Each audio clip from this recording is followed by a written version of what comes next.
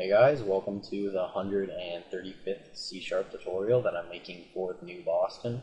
And in this tutorial, we're going to be making our button look glossy. So the button that's made by Microsoft, basically this looks like glossy and it looks really good. And if we make it really large, we can see that all that really is there's just a bottom rectangle on it that's darker than the top. And that's basically what we're going to be doing.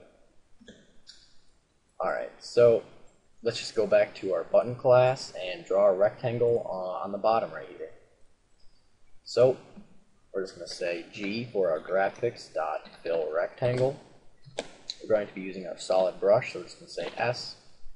And then the X coordinate of our rectangle will be 0 because we want it to be on the left side, right up against the left side here of our button. Then for the height, though, we want it to be halfway through the button. So we're going to say the height divided by 2. So if the entire height of this was 10, and we divided that by 2, we'd get 5. So that would be the middle of the button right here. So we'll draw a line basically across here and then down. Alright, so we're just going to say this dot height, for the height of the button, divided by 2. And then for the width, we want it to be all the way across the entire button. So we're just going to say this dot width. And then for the height, we want it to be from halfway down the button to all the way to the rest. So basically from here down. So we're just going to say this dot height divided by 2. So since this is 5 right here, if the whole thing was 10, so we'd basically be starting at 5. And then we're just going to want to draw the 5 rest of it. So we'll start at like 5, then we go like 6, 7, 8, 9, 10, and just draw all the way to the bottom. And then we'll just have a rectangle halfway down our button right here.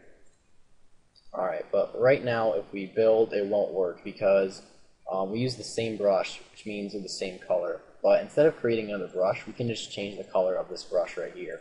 So we can just use the color property inside of the solid brush class to change that. So we're just going to say s.color equals, and then we're just going to have it be basically a variation of this control color. So we're just going to say color dot from known color, and then we're just going to say known color dot control dark. And that's basically just a darker version of control. So now when we build here, we see that, yep, there's a darker rectangle on the bottom of our button. So we're just going to want to change that so it's not as dark. Like as you can see right now, it's pretty dark. So what we can do right here is say dot control light. And you'd think that control light would actually make it lighter on the bottom. Well, basically, since it already drew this rectangle right here with a regular control, it's just going to draw on top of that rectangle. So it will actually be darker because it's basically combining the two colors together to make a darker color. So now when we build, you can see that, yep, it's actually just a bit lighter and it doesn't look as dark.